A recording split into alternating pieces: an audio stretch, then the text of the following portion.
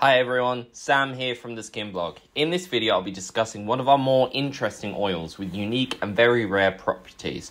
I'm talking about Kahai nut oil, also known as Caryodendron Orinocense nut oil. Probably said that wrong, not the best with those sort of words.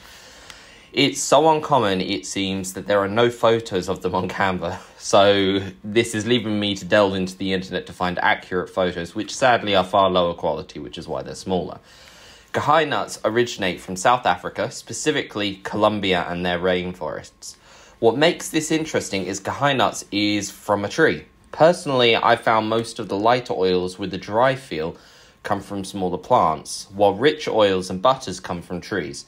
But Kahai oil is different, with its majority fatty acid being omega-6 linoleic acid, known for being unsaturated and fast absorbing. Being one of the only two discovered natural sources so far discovered containing naturally created trans-retinoic acid, specifically tretinoin. Trans-retinoic acids are versions of retinol that don't need to go through changes within your skin before they can be used, making them more potent.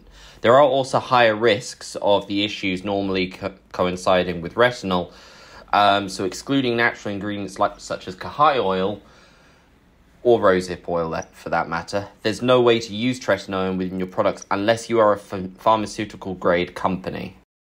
So Kahai oil is yellow to green in colour, with a shelf life of up to 24 months due to its antioxidant rich content.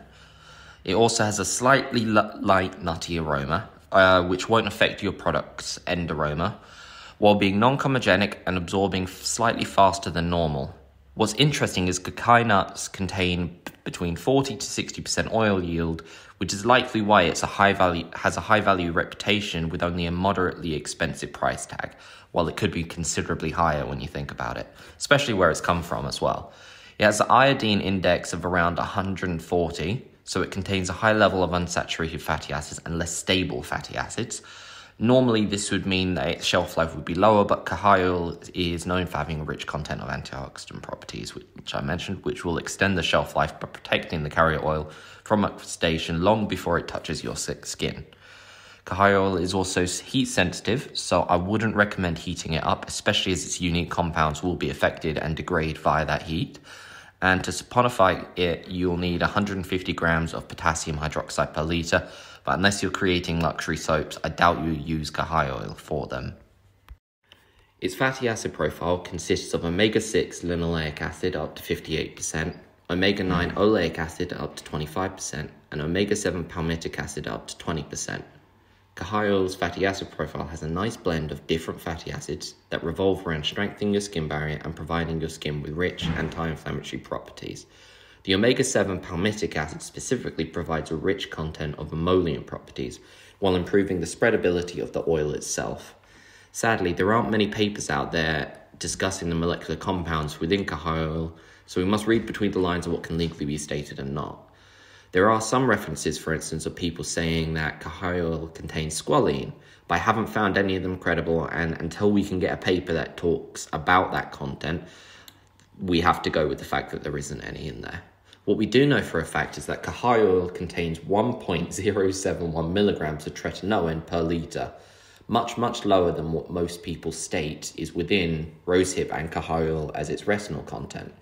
While it might be a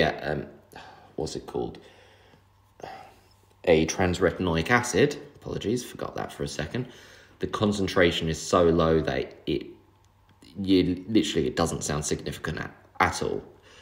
But when we compare the 1 milligram per litre to the best quality of retinol possibly used within the cosmetic industry, retinyldehyde, which is most commonly used at 15 milligrams in a 30 ml product or 0.05% concentration, when that's compared to 30 ml of Kahai oil, which only then contains 0.0322 milligrams in a 30 ml bottle of Kahai oil, that's 467 times less. Still, that doesn't sound like much at all, does it?